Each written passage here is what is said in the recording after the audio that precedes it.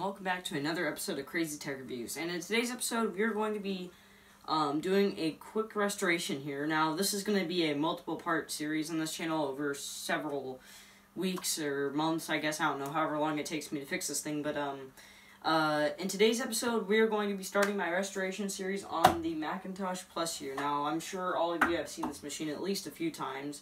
As a matter of fact, I featured it in my last episode on the channel on the Compact Macs. But anyway, there are two main problems with this thing, and the first one is that there's something wrong with either a connection in the machine, which I'm hoping is what it is. And if it's not that, then there's something wrong with the analog board in this machine, because the CRT does not stay on, and I'll show you what I mean here in a second. But the second problem is that the floppy drive is broken. I'm not sure exactly what's wrong with it, but I've taken a look at it several times. And I just can't get it to work, so I'm going to have to put a new floppy drive in this machine, which I do not have at the moment, so that will be for a later part. But, anyway, the only other option with the floppy drive is just to buy an external one, which is what I'm probably going to do anyway. It would probably make the system look a bit cooler anyway, but I would still like to get the original drive working, and I also need a mouse for the system, so I'll be getting that in a later video probably too. So anyway, with that said, I'm going to go ahead and show you what's wrong with this machine.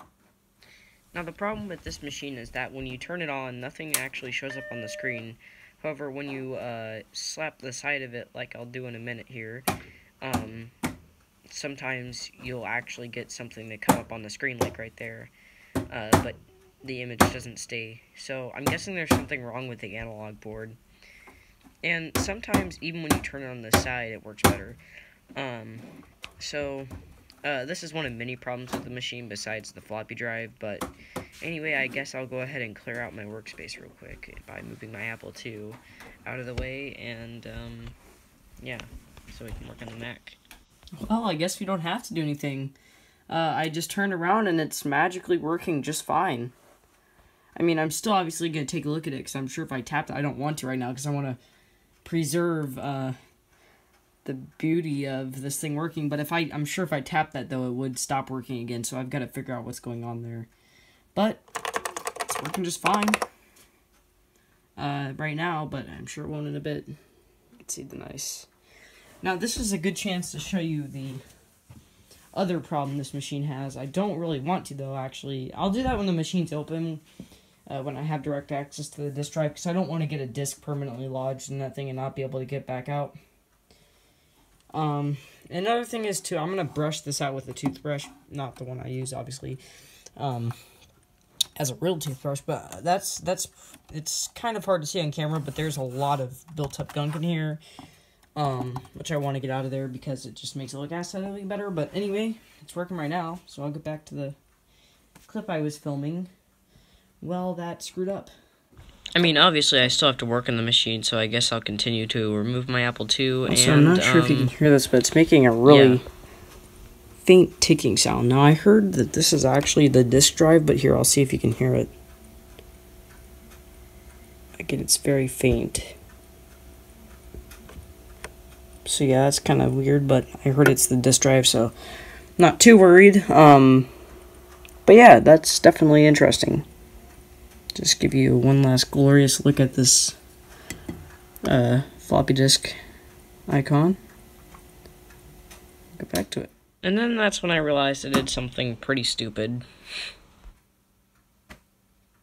Well, it turns out I lost my last 2 brain cells that I already had, because it turns out I literally turned this machine on right before I was planning on working on it, which means that now the CRT is charged, so now I'm going to have to wait like an hour or two for it to discharge, so I guess we'll work on cleaning it up a bit till then. Again, brain cells at work, guys. So while I'm waiting, I guess I'll move the Mac over to the workbench and start cleaning it. Now, right now, I'm using a toothbrush to clean out the vents, like I said I'd do earlier in the video. And I'm mainly using the toothbrush instead of a paper towel, because I can get deeper into those vents and sort of scrape the dust out, although neither work well, and I had to, like, pass over it, like, 3 times to get most of the dust out, and there's even still some dust in there, but, definitely better than it was before. And then I proceeded to, brush out some other vents and wipe down some other areas of the machine with some isopropyl alcohol, and, yeah. I use this stuff mainly because it gets rid of scuffs really well, but when I'm cleaning up other marks, I'll typically use baking soda, and that's what I'm going to do here. So for baking soda, I typically just put like a small amount on the machine, and then I pour some rubbing alcohol on it. You can use water as well, but I figure if you can use both rubbing alcohol and water, you're kind of killing two birds with one stone. Now, this stuff does leave a nasty mess in the machine, so you're gonna have to like wash it off or somehow wipe it off with water afterwards. Right there at the toothbrush, I was just mixing all of it together, and now I'm just gonna smear it across the machine and hope that it gets actual gunk off of the case. But you'll notice that it does leave a little bit of marks across the machine, which is kind of not the best, but it works. And so now what I'm going to do is I'm going to take this paper towel with water on it, and I'm just going to wipe over the entire computer to remove as much of the baking soda as I can. I did have to do a few passes over this area because there was a lot on there.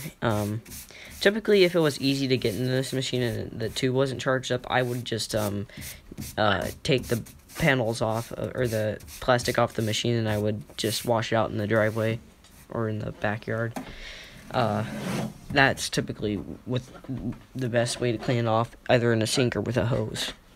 Alright, so now it is time to do what I was secretly dreading with this project, and that is to try to find a screwdriver, a Torx 15 screwdriver, that I can actually get these top screws out. Now, for those of you who don't know, the Macintosh, all the classic Macs, even my 1991 Mac Classic, which is about, I mean, this machine was released in 1986, so it's about 5 years newer than that. They all have Torx 15 screws that are all the way up in the handle, so it's basically impossible to fit a normal driver. Now, you can just buy a really long driver, but I don't have one of those, so I have to use attachments on one of my screwdriver kits, if not my other screwdriver kit. But either way, I still have a hard time getting it into there, so hopefully I get lucky this time, but I'm not probably going to be able to disassemble this until tomorrow unless I want to actually discharge some real electricity from that tube. But anyway, with that said, I guess we'll start doing this now. So prepare for total fun. Now what I'm going to do is clear off my workspace again so I can put a towel down. Now this is to protect the front of the system because I'm going to lay the system on its face. And I always use a towel so that the system doesn't get scuffed up after I clean all the scuffs up. And yeah, it's just an extra protection measure, or measure of protection you can do just to make sure that you don't damage your system. Right, so I've succeeded, and this is what I had to use to actually be able to get into the machine. So first of all, we just have a standard screwdriver thing. Nothing special about that. Then after that, I have an extension thing. It's just a standard screwdriver extension here. It measures about 2 3/8 inches, if that matters, I guess, but it's just a standard little extender. And then after that, if I didn't lose it, I have this massive as hell freaking Torx bit, which goes into this, and then goes into this. And the last time I did it, I had 2 of these, but my brother's work box is out in the shop, so he doesn't have his with him, but holy crap. Apple, come on. I mean, you've gone from a simple snap on the Apple II to get the top off to this. I can get into my iPhones easier than this, so yeah. It's funny, because you'd think the iPhones would be harder to get into, but if you have the right tools, they're easier, and I guess same here, but, I'm not exactly sure if I'm going to get into this yet, because I might actually have to discharge the tube, but it has been about an hour or 45 minutes, so it should almost be completely discharged by now, so let's hope that's the case. I am going to be discharging it, or at least making sure it's discharged, so this might actually be the first time there's an actual electricity flowing through that, so let's hope I don't kill myself, and yeah, we'll go ahead and just start to open this thing up. And then after finding an appropriate tool to get into the system and laying the system on its front, I proceeded to remove the 4 screws, or for me 3 because I managed to lose one at one point, screws on the back. Now, I'm going to warn you, there is one underneath the battery cover, which is what I'm probably going to use to replace the 4th one that I lost, but so be careful for that unless you want to rip your battery compartment out. So I wasn't able to find an alligator cable to properly discharge this right now, or not an alligator clip cable, so for now I'm just going to stay away from anything high voltage and just try not to kill myself. Because I'm guessing that the bleeder resistor hasn't discharged this tube yet, but I could be wrong. So with that said, I'll use my freaking 1 foot long screwdriver to get in here to take care of this thing, I guess.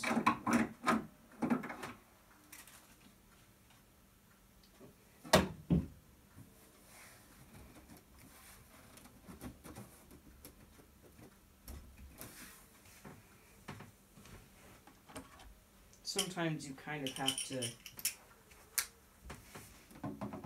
lightly pry. You don't want to pry too much because you don't want to hurt the plastic or anything. But sometimes it takes a while to kind of break the seal on this machine. You can also just lift it up and do the same thing, but there's a chance that it could go up too far, and then when you shake it, the entire system could fall out because there's nothing really attached to this back plate.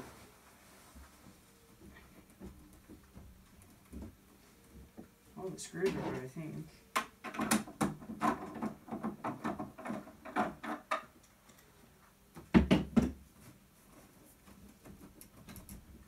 Are they? Yeah. This is unusual. Usually it doesn't take this much work to get the system apart. Oh, there it goes. Again, I'm just barely prying anything on this, because the last thing you need is to ding up the plastic case because you pried it with a metal screwdriver. It would probably even be better to use a plastic tool if I had one that would work in this situation, but all I have right now is a screwdriver, and as you can see, it's starting to case pieces are starting to separate. And then after unscrewing the screws and yeah, I removed the case. One of the neat things about the system is that it actually has all the signatures of the original Macintosh team. As you can see, these were on the mold that they used. As you can see right there in the middle, Steve Jobs. And I thought Steve Wozniak's was on here too. I think it's this one right here, but I could be wrong. Anyway, so that's that. And by that I meant system. So first of all, we have, I'll talk about the logic board in a second, but first of all, we have our analog board and all of our high voltage components. I'm going to stay away from those for now until tomorrow, but anyway, obviously this is a CRT right here. This is the anode, so this is the part that is charged to the flyback transformer, which is basically what powers everything. And then these are the data connectors that are going into the actual cathode ray gun in the back of the tube. This is what aligns and controls the actual wave. These magnets and electromagnetic magnets here. Right here we have our floppy drive. This is just standard 800K floppy drive, I think. And then the power supply and the analog board are on the same board, so all your high voltage flyback transformer, CRT, controlling equipment, capacitors, and your actual power PSU board are the same board. And then over here we'll have the logic board, which I'll pull out of the system in a minute. Now, if this were a newer Mac, there would be a quantum hard drive of some kind sitting right here behind the floppy drive, but this Mac doesn't have that because it's too old. And then we have our ground down here, but there's nothing really special about that. It just keeps the system from exploding. And I'm pretty sure there's also a speaker in there somewhere. So, yeah. The one thing I do like about this computer is after you get the initial screws out, and if you have the right tools, which aren't terribly uncommon like they are with some of Apple's newer products, I mean, there's no security screws, it's all just standard screws, so either they didn't do as good a job as they could have at preventing people from getting into the system, which is good for me, obviously. And this is actually pretty cool because, like, they made the logic board very accessible. All you have to do is simply take off the protection shield that keeps anything from shorting out. As you can see, there's some concerningly dark burn-looking spots on there. That could just be age, though, but that looks like something actually burnt there. It could also be rust from the metal bracket, which is probably what it is, because if you notice, the metal here and all over the system is corroding. Pretty bad, actually. So that's probably what that is, I'm hoping. And even some of the connectors, too. So this must have been used or stored in a really humid environment. Anyway, all you have to do after that, then, is unplug the necessary connectors. And that's it. You'll see another surprising thing with the system in a minute, once I get it out here. Or with the logic board once I get it out. So here's the logic board. I'm going to go ahead and move this out of the way so that we can take a closer look at the logic board in a second. Alright, so it's now time to clean the motherboard, so I'm just going to go ahead and remove all the removable RAM cards. And then I just used some of the same techniques I used on the actual computer itself, and that was rubbing alcohol and a toothbrush to kind of loosen or remove, if possible, some of the dust in there. On both the RAM, which I'm doing right now, and then later on the motherboard. And there was some weird stuff that was on the board that would not come off with that, so I ended up having to wet it down with, like, rubbing alcohol or something, and then come back with another paper towel and scrape it off, kind of. But, yeah, that was kind of annoying.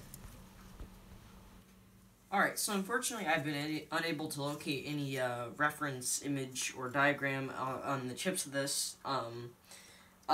So I can't exactly tell you or give you, like, what all these chips do at the moment, but I'm going to continue looking because I'm planning on doing more videos on this machine and these models of compact Macs once I get this one and my other one working eventually. But I can tell you that this here is the Motorola 68,000 or 6800 CPU, and the RAM goes here, and that I'm pretty sure these two chips here are the system ROMs. But other than that, I can't tell you much because I'm not familiar with it. And I'm pretty sure this is also the I/O interface chip here. I'm referencing all that off of a later version of the Mac because I can't find a diagram for the chips on this version. So I'm going to continue looking for that, but I can't necessarily tell you what's on this board right now. So with that said, let's get back to the restoration. So with that, I began to put the RAM back into the motherboard, and with the RAM back in, I went ahead and moved that off to the side and brought the machine over because now I'm going to have to discharge the CRT, which is it's a very simple process, but also a very dangerous one. What I'm doing right now here is I'm unscrewing the screw that the ground connector is connected to, so I can insert a wire there, and then what I'm going to do is connect that to my screwdriver, and what I'm trying to do is short out the connection between the anode and the ground, and then just to be safe, I'm going to go ahead and check it one more time with the screwdriver. With that done, I can go ahead and remove some connections from the board, and then disconnect the ground connector, which is connected to the analog board, and then pull the analog board out of the system. And disconnect the one last wire that's used to control the magnets on the tube. And with that done, I'll move the computer itself back out of the way and set the logic board down back on my bench. Alright, so I apparently wasn't recording it, but I removed the logic board from the machine. Again, safely. I recommend you guys don't do anything like this unless you know exactly what you're doing, like I do, because getting shocked by a CRT is definitely not a good way to leave this world. I don't personally know, obviously, but I'm pretty sure you don't want to die by getting shocked by a CRT, because, yeah, it's not probably the best idea. Anyway, though, I do have the logic board out now, or logic board, the analog board. I'm just going to go ahead and remove this high glue string. Now, first of all, down here at the bottom, we have the brightness control. This is just a simple pot with a little knob on it here for controlling the brightness. Nothing too special. But yeah, this is how you control the brightness of the machine. Down here you have the speaker, which is just a small little speaker that they use, I guess, for beeping, or for the system boot up sound and stuff. Over in this area we have just the standard PSU for the system. They decided to put it on the same board as the power, as the CRT circuit, high voltage circuit. Again, be careful around these capacitors. I'm not touching any of that so that I don't die. Obviously here we have our standard power socket and our switch. Here is supposed to be a battery socket, but my stupidity, when I was first disassembling this machine, I forgot to take out that extra screw that's in here that isn't on my other Macintosh, so I didn't expect that to be there, but I took this out, and I pulled the battery compartment out with it, so that's, I mean, it's not really something that you need anymore unless you want accurate time and stuff like that, but the machine will still work without it, thank God. Right over here, we have our CRT stuff, and I'm sure it's all probably intermingled, but this is the actual cable here that hooks up to the back of the CRT ray gun, and this is what actually controls the CRT rays. This cable, the cable that's supposed to plug in right here is what controls the magnets on the CRT. Right here, this is the data cable that goes to the computer to output, I'm guessing, the image onto the CRT. I'm not too experienced with the CRT stuff, other than how to safely work with them. And obviously, right here we have the flyback transformer, which is very dangerous. So do not go near this thing until you've discharged it, if you are even comfortable discharging it, because these are very high voltage. They're what power the CRT, and this is what connects to the CRT right here. So stay away from these if you can. And then obviously we have the ground that I was using to discharge. So essentially what I was doing was I was shorting these two connections. So just to double check, you can always just rush that there. And as you can see, we don't get any fancy, scary explosions or anything like that, so we know it's discharged. But yeah, that's pretty much all that's on this board, other than various capacitors and voltage-related stuff.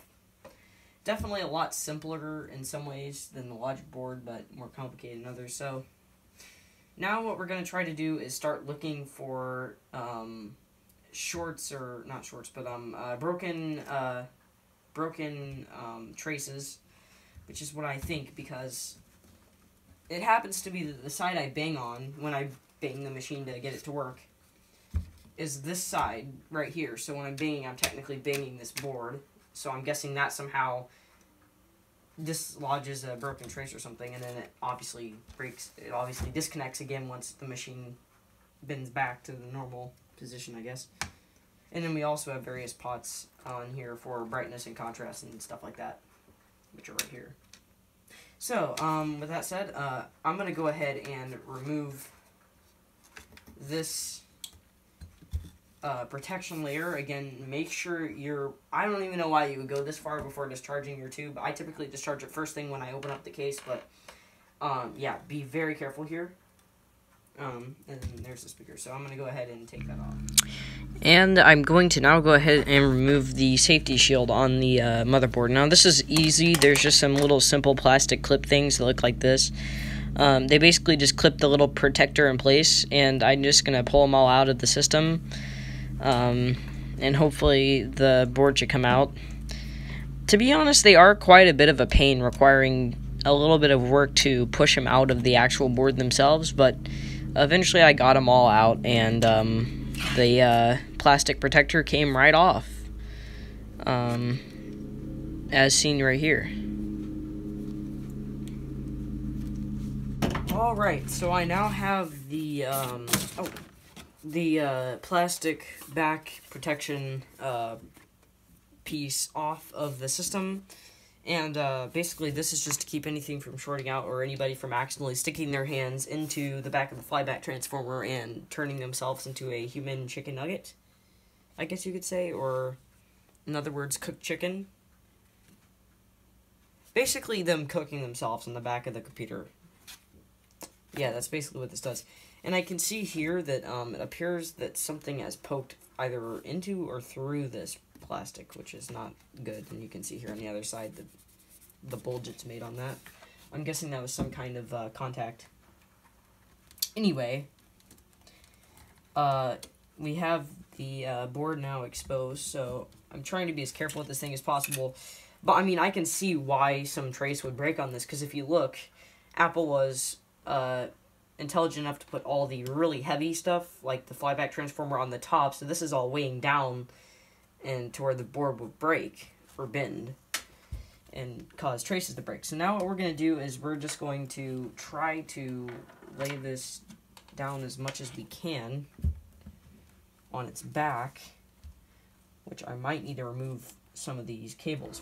Alright everybody, so I brought this board out to my other workbench where I have the soldering iron and everything, and it turns out there are a lot of not broken traces, but in fact broken contacts. So I was looking at this one right here, and you'll notice that the entire contact, if it will focus, is actually broken off the pin here.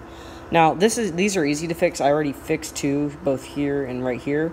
All you have to do is simply grab your soldering iron and simply reflow the joint here. I'm going to clean it off first. All you have to do is simply, well, first I lost.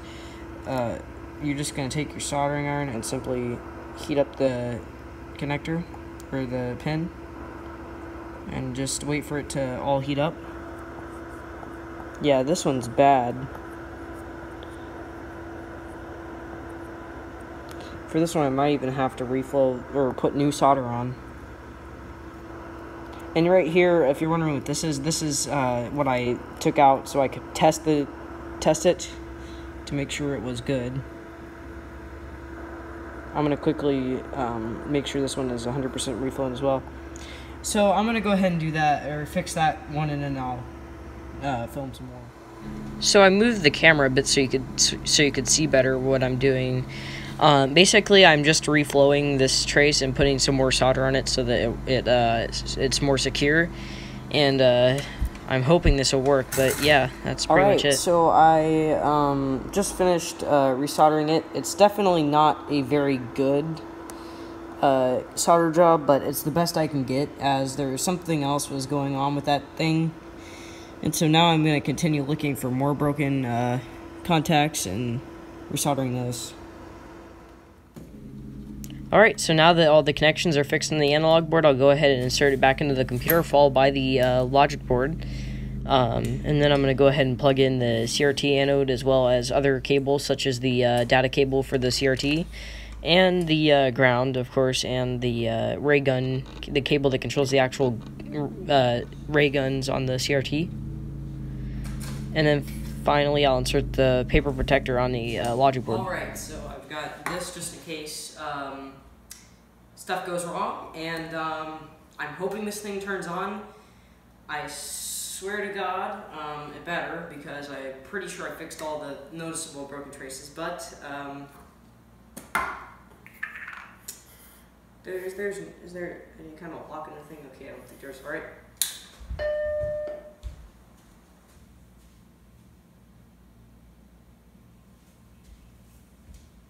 It works! Alright guys, so it appears that I fixed the Macintosh.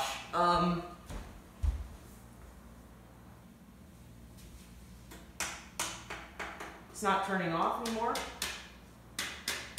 It is a little bit finicky, but I'm guessing there's one more trace, but hey, I fixed it. Brightness works. Oh my god. I was not expecting it to be that easy, guys. I fixed the Macintosh.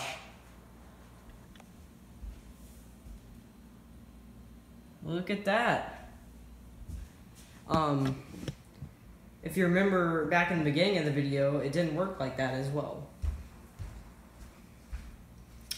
Alright, so that is it for the Macintosh video. I'm going to go ahead and put this thing back together, and I guess in the next part we're going to work on the floppy drive and getting that working. I guess I won't be needing this yet. I'm very impressed. I was not expecting it to work first try. So anyway, I really thank you guys for watching, and with that said, we'll see you in part 2, I guess. Bye.